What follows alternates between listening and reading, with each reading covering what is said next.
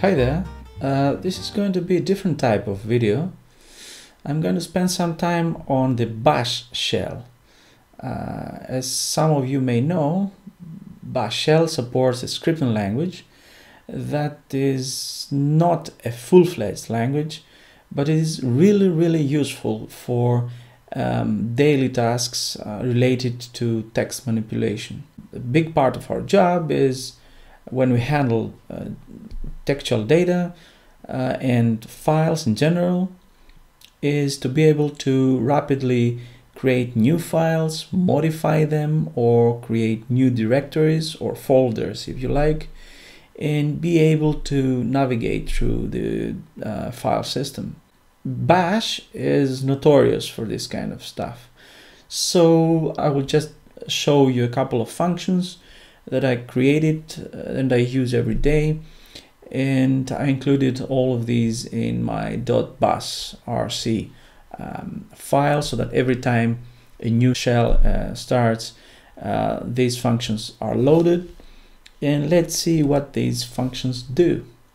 So the first function is the function mkcd, and what this function does is simply that it creates a new directory and then it moves to that directory. So that newly created directory becomes the new working directory.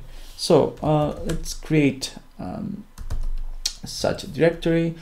So as you can see here, I created this dir1 and I moved to dir1.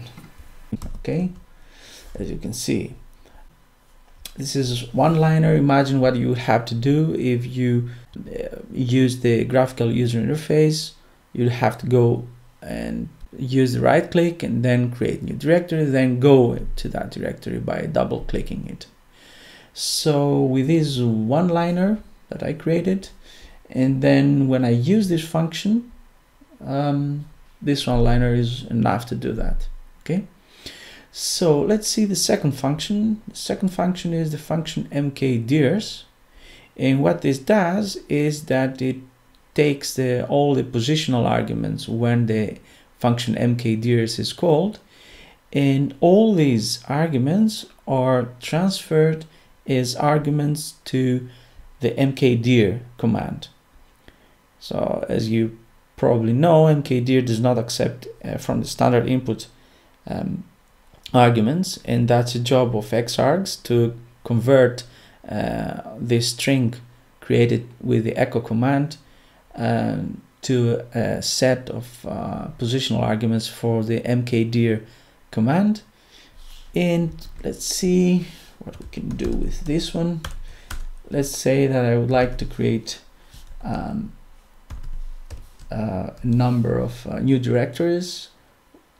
Okay, just a minute, let me get out of it. So I'm here now. As you can see, dir1 is already created. I am in the bash folder right now, and let's say that I would like to create 8 more files with the same pattern, right, with dir and then 2 to 9.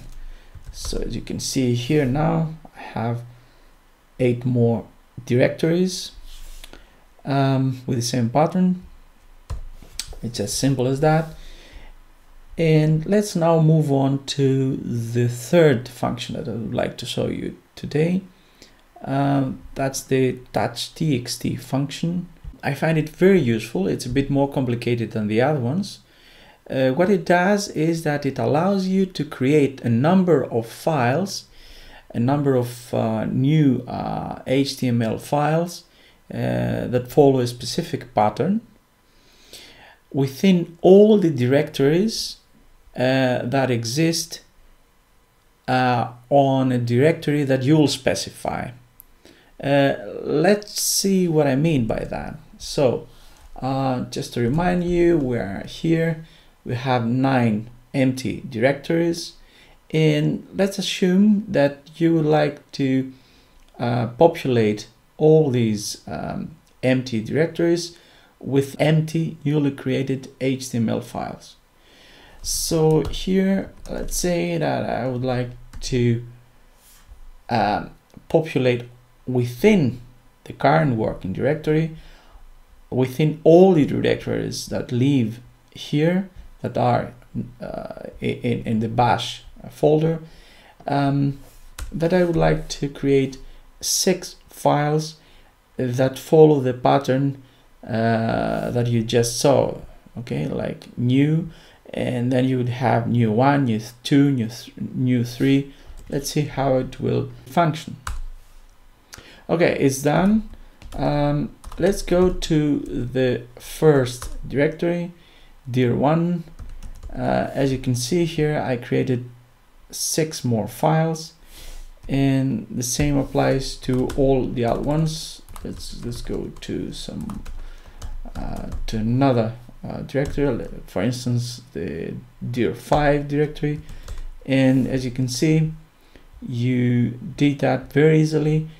Just imagine what you would have to do if you had to use a graphical user interface to create so many files.